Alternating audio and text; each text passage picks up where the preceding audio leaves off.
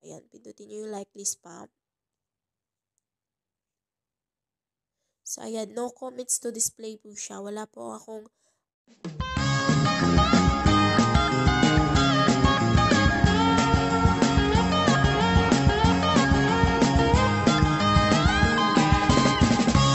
hello baby vloggers! Hello to all guys! So ayan, it's Jamie here, aka Baby Vloggers in my YouTube channel.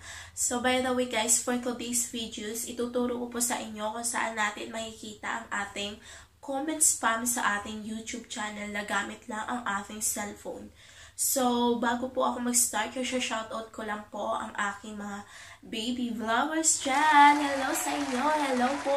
Thank you po sa walang sawang suporta sa akin. Road to 1K subscribers na po tayo. Thank you sa inyo mga baby vloggers. So, ayan guys, saan nga ba natin makikita ang ating comment spam sa ating YouTube channel by using our phone, Android phone. So, we're gonna start! Guys, ituturo ko na po sa inyo kung saan natin makikita ating comment spam sa ating YouTube channel. Pwede po siya kahit anong phone po ha, basta YouTuber ka, pwede po. So, ayan, let's start. First, punta po tayo sa ating YouTube.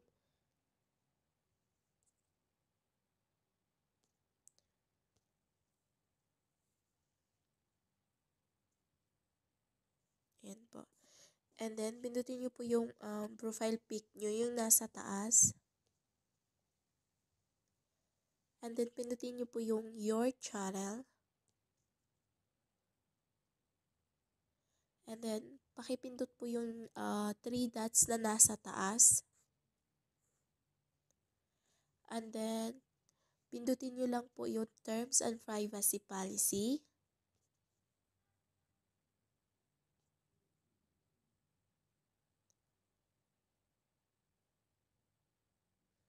So, ayan. Pindutin nyo po ulit yung profile nyo ng ating YouTube. So, izo-zoom ko po para makita nyo. So, ayan po siya. Pindutin nyo po ulit. And then, pindutin nyo po yung settings katabi ng ating Creator Studio.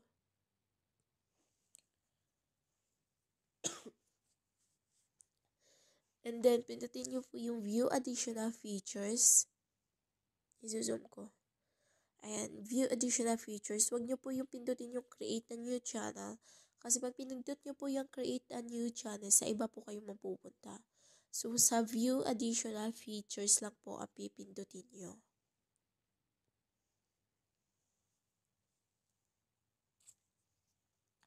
So, ayan, nakikita nyo po yung nasa taas, yung Creator Studio. May dashboard, may video manager, may live streaming, and community.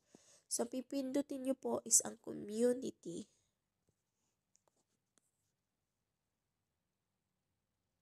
So, ayan, andito na po yung mga nag-comment. Pero, hindi po ito yung mga spam comment natin. Ang mga spam comment po is punta kayo doon sa likely spam. So, ayan, pindutin nyo yung likely spam. So, ayan, no comments to display po siya. Wala po akong comments na naka-spam kasi kakabura ko lang po yesterday. So, ayan po guys, pag may comment po kayo naka-spam, may maliit po na box, check mo lang yan, and then i-approve mo. Pero kung gusto mo ng madalian, may remove all po. Pagkatapos ng pindutin yung remove all, magdi-delete na po yun ng kusa guys. Magiging katulad sa akin na no comments to display na po. So, ayan guys, tapos na po tayo. Sana po ay nakatulong po ako sa inyo at sana matulungan ko pa po kayo about sa alam ko for being a YouTuber. So, thank you guys. Don't forget to subscribe my YouTube channel, like and share na rin po para dadami ang baby vloggers. So, ayan guys, thank you so much sa inyo. Thank you.